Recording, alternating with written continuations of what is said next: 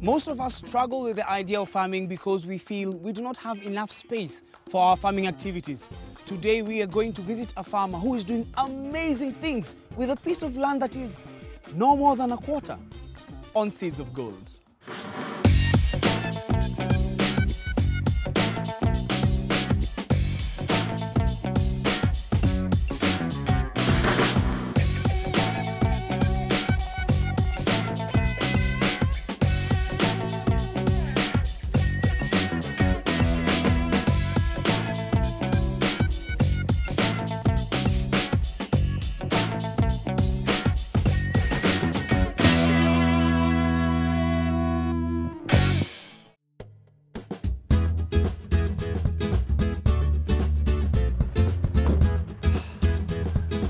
Hello. After a long drive from Nairobi to Kiamunye in Nakuru County, we are here today to learn about small-scale integrated farming. Let's go see how she does it.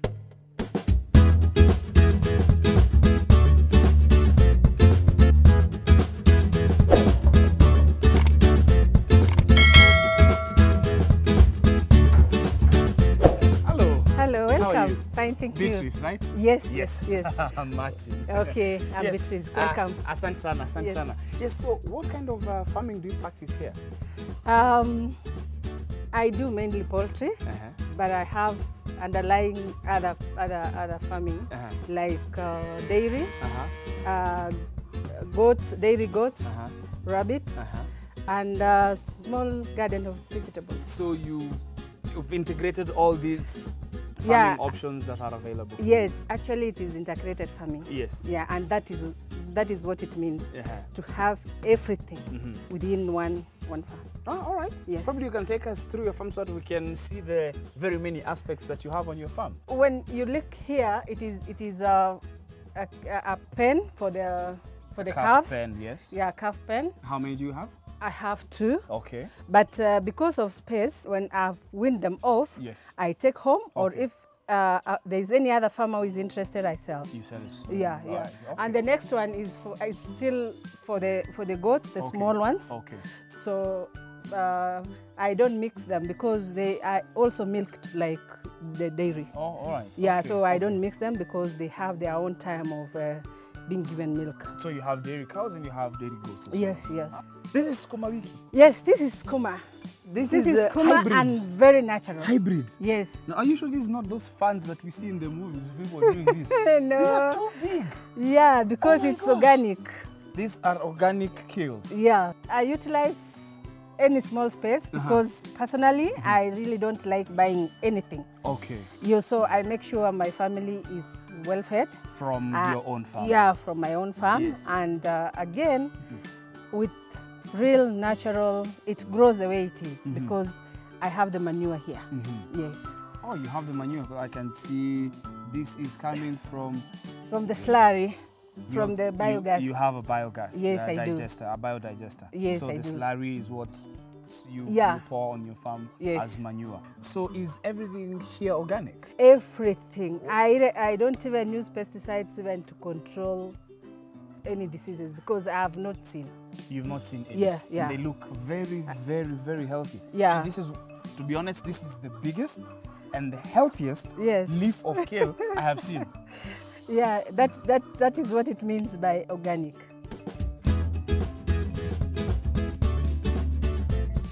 I do traditional vegetables. Okay. Yeah, because when you use organic, somehow even it sprouts by itself. Because the first time I planted, I have not repeatedly done that because when it is dry, the seeds drops and it grows again. Yeah. So when it rains, it still grows again. But the only thing I plant here is maybe tomatoes. Tomatoes? Yeah, because even if there are seeds which have dropped for the tomatoes, it may not give you a good production, because we need to really plant the right seed. Yeah. All right, okay. Yeah. I can see you also have some spinach. I have spinach. I have Saga. Yeah, saga. When I collect these traditional vegetables during the rainy seasons like this, so I boil very hot water, I blanch it in for some 3 minutes to 5, then I remove, I dip it into cold water, and then now I pack. So when it is dry, I still don't buy. You have no problems with your vegetables? Yes. You still take them from the freezer and have them as if you've just taken them from the farm? Yes. Yes, and I see you also have sugarcane. So far you've seen the kales, you've seen beans, yes. You've seen maize, you've seen denderema, yes. You've seen the saga, yes. and sugarcane. The list is still longer. Yeah, let's go on and you can see. What do you use the biogas that has been digested? What do you use it for? Oh, majorly we use it for cooking. Okay. Yeah, because I have 4 workers here, and I have children also. Okay. So what we did in the external kitchen, we put the cooking gas, the strong one, the juagali one. Okay. So when we are not there, they are using it. Okay. And then we put in the main house also for us to use. Okay. So mainly it is for cooking. Okay. But our future, the way we see, we want to add value. Okay. And we are looking towards maybe extending to our neighbors. Okay. And if there is any packaging for biogas, that is where we want to be. That is what you're looking for right now. Yeah. To be able to put them in tanks and sell them the way they sell the LPG. LPG, yeah, it is true. Maybe I can say for the benefit of other farmers, because when we started we had only 3. So that the farmers can really appreciate that even 2 cows can give you biogas. All right. Yeah, not actually the number that we have now, but biogas, two cows can help you sort you out in terms of biogas. Right. The biogas meter is installed there. Okay. So it helps you to see how much biogas do you have. Yeah, has been released. So sometimes the biogas is too much. Yes. And we just release it. Okay. Yeah, we release it. Otherwise you'll ruin your digestive. Yeah, yes. Too much gas. Yeah, so we release it. That is why we are saying it is a waste, and I think we are looking forward to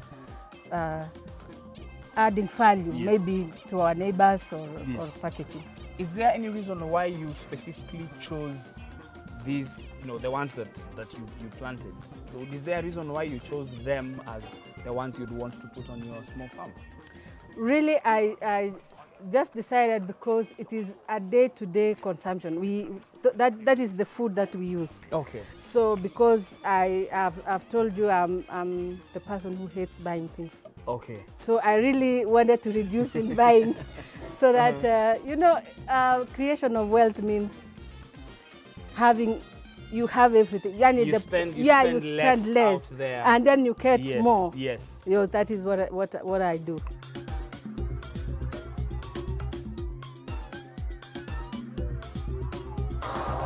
Silence, class! They make more noise. They're making more noise. Hey! So how many chicken are these? 250. 250? Yes. Have they already, how old are they? These are 8 months. 8 months? Yeah. So they've already started laying eggs? Yeah, they are in their productive stage. So at how old, or at how many months do they start laying eggs? 4.5, depending again on your feeding. Okay. Yeah. So for how long will they lay? I will dispose them at 1 year, 8 months. 1 year, 8 months. Yeah. So we still have a year for them. How is their production so far? 80%. 80%. Yeah. So from 250 chicks, every day you get at least 220 eggs. Yeah. Oh, all right. Okay, so I see this is your zero grazing units. Yeah, it is a small zero grazing unit. Yeah, mainly because of the space. That is why you use the zero grazing. Yes. So how is the milk production? Okay, these animals are not we brought them from home. It was improved from home. Those animals which move around. Okay. So we just went and identify the potentiality of each. Okay. And then we brought, because sometimes when you go to maybe you want to buy maybe from technology, from these big farmers, you're told 200,000. For a small farmer like me, I may not afford. So I said, we bring this one from home and see if there is any change in production. Okay. So these animals at home, it used to give us 10, sometimes 8 liters per day. Per day, okay. But when we brought them in and make them in a zero grazing, it goes up to around 20. Double? Yes. Huh, so it tells you when the animals are well taken care of, well fed. And they use a lot of energy moving around also. Yes, yes. Yeah. Yes. So when they are here, they turn, they get water, there's time, every time for feeding, I think, and they have time to relax. So we saw it, it is very important to, if we had gone for a 200,000 animal, we may not have been able even to feed and even to learn. So it was an opportunity for us to learn how to keep or to take care of dairy animals. Right. So going forward, we may be going for a very high grade, even if it is 2 or 3. Okay, so Yeah. what breed are these? These are Frisians, Yes. and we have Asians, the other side. Ah, Yeah. okay. So I see you have very interesting structures here, you know. A lot of physics has been applied, you know. So can you probably tell us what is what and why it is there? Okay, there's a time I went to Israel. Okay. Yeah, but in Israel, the technology is very high. Advanced. Very advanced. But when I came and explained to my person, he got the idea and is very innovative. So he can even show you. In Israel, when they want to feed, it opens and it closes. And when they go out, it closes. And feeding is more of automated feeding. So this is just an innovation. It is just something we shared with him, and he said he can do it. Okay, okay. Yes. So when the cow is full, he goes. he goes. He knows. He knows he is full. He cannot eat anymore. Yes. So he's. So going. you see now, maybe now when it is open, it goes to take water and to relax. Yeah. And then when it needs, so why do you close it in when it's feeding?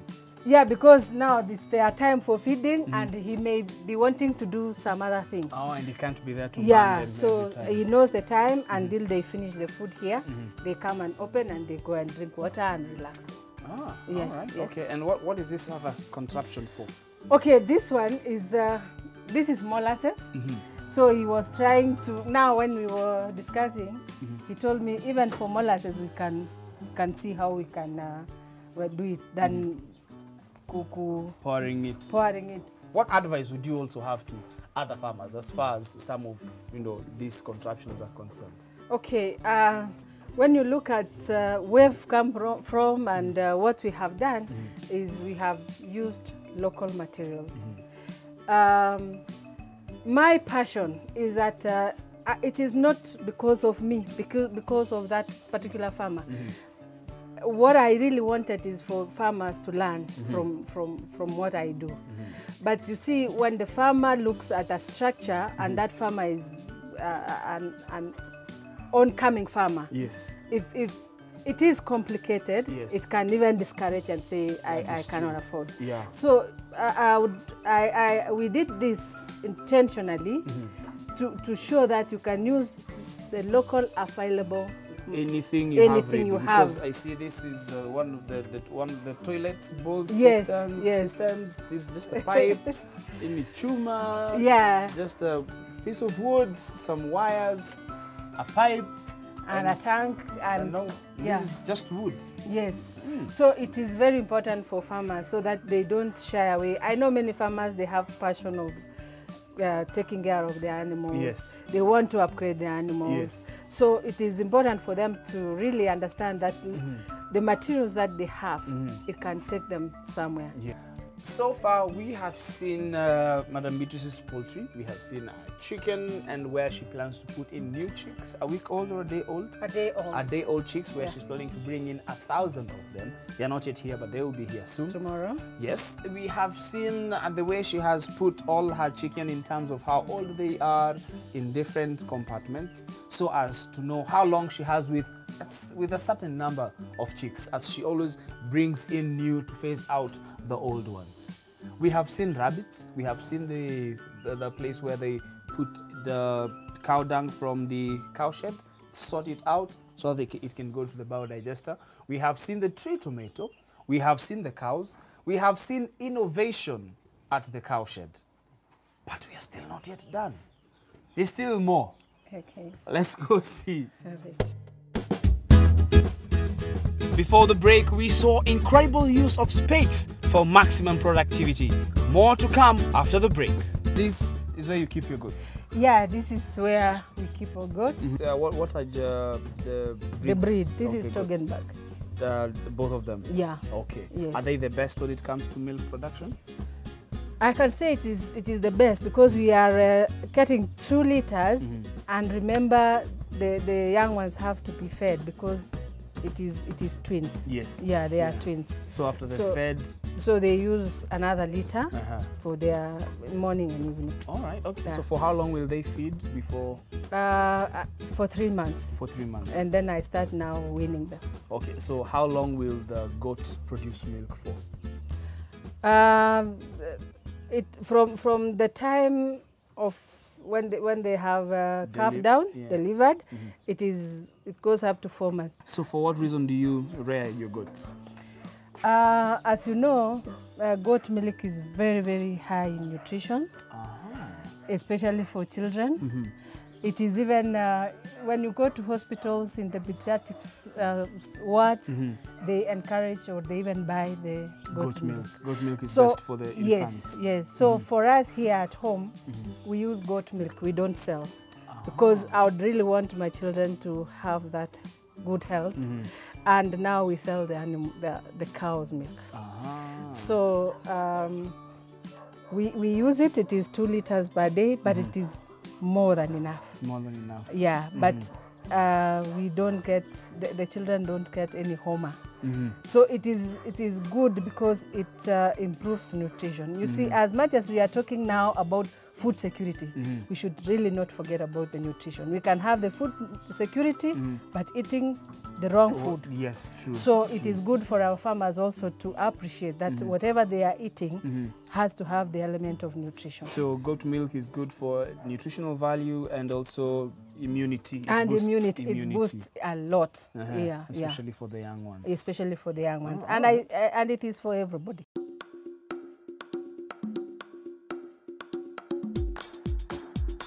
In Kenya, we have not really embraced harvesting of water. Okay. If you go back to the January, February and March, and there was a lot of drought and skumas were very expensive. Yes. But now when the rains are there, you see water running. It's too much water, people are drowning. Yes, So I think it is good for us to really harvest water. It is very, very important. Yeah. So do you harvest water yourself? This where we are standing on is a 40,000 liters tank. We are standing on a tank right now? Yes, we are standing on a tank. Huh? We did 40,000 liters? Yes. Because we are magic.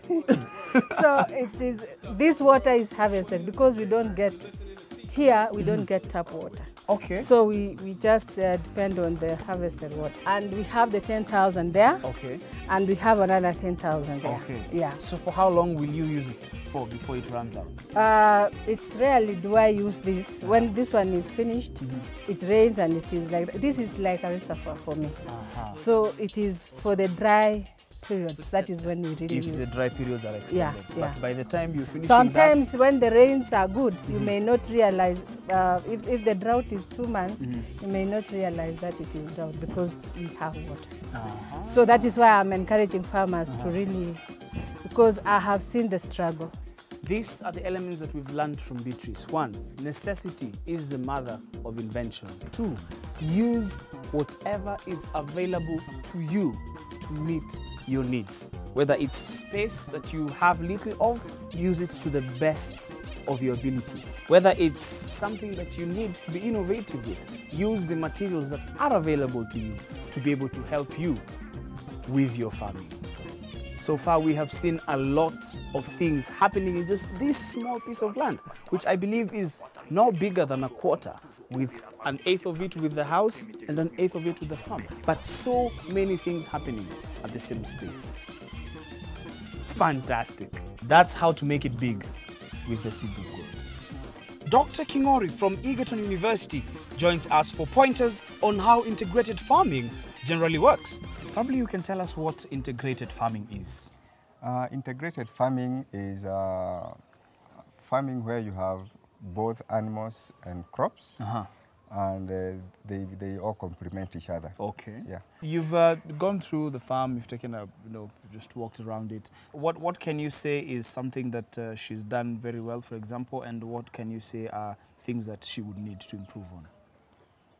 One, she has utilized her space very, very well. Another thing she has done so well is innovation.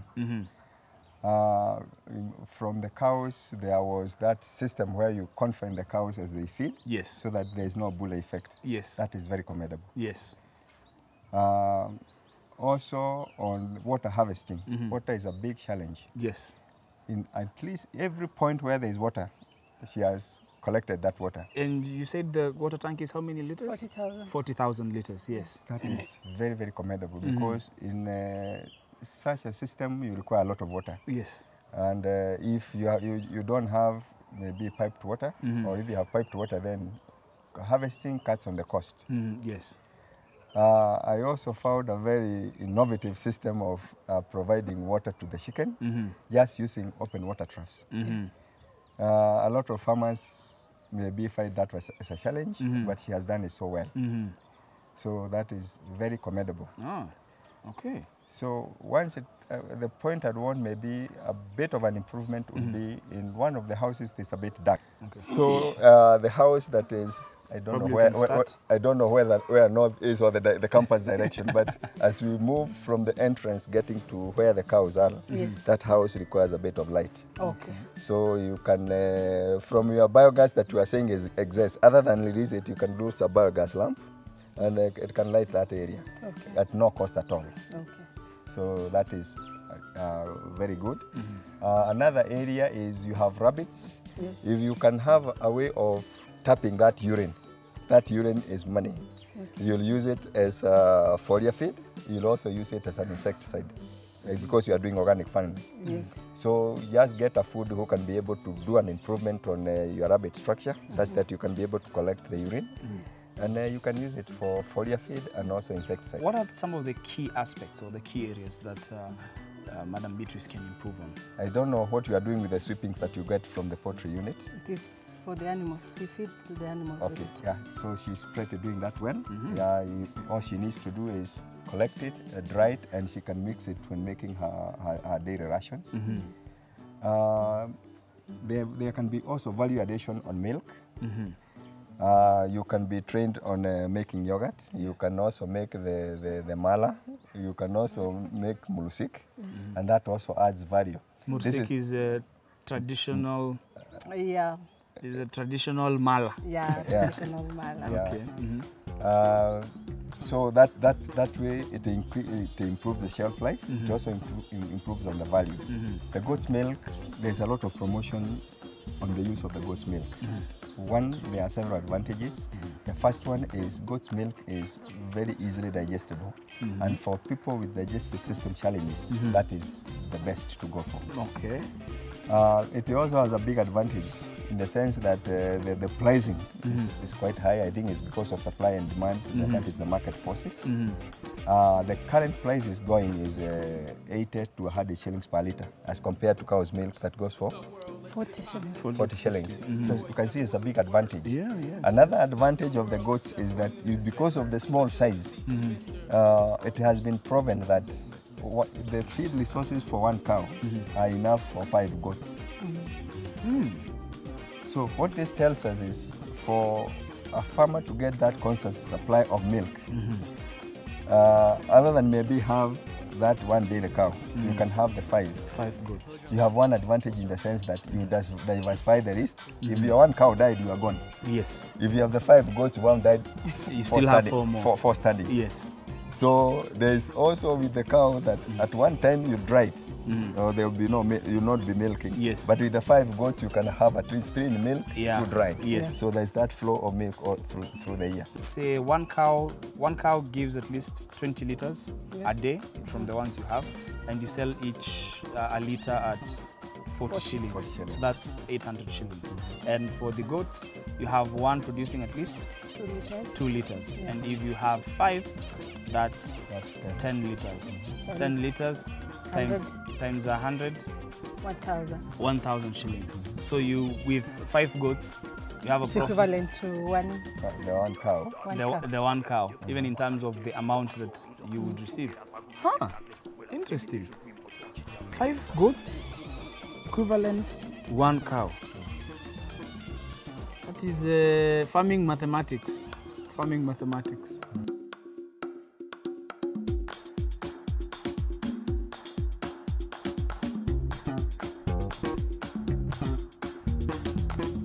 Dr. Kingori, tell us, in integrated farming, which are the combinations that work and which combinations don't? Using the example of this farm, like the integrated rabbit production and vegetable production works very well. Okay. This is because like the droppings from the rabbits will be used as manure for the vegetables. Yes. The urine can be used as foliar feed and also as insecticide. Yes. A combination again of the chicken and cattle is also very good. The chicken droppings are used for animal feed. Okay. This is a very good protein source. Yes. The other combination is like what we have for the dairy cows. If she was to venture into fish farming, that can also be very good. The slurry from the biogas unit or direct cow dung can also be put into the fish ponds As food for the fish. As food for the fish, and this increases the stocking density, and that is also money. So what are some of the challenges really or disadvantage of this system? Probably we can start with you, Madam Beatrice, with what you faced so far, and then Dr. Kingori can give us some more that might exist.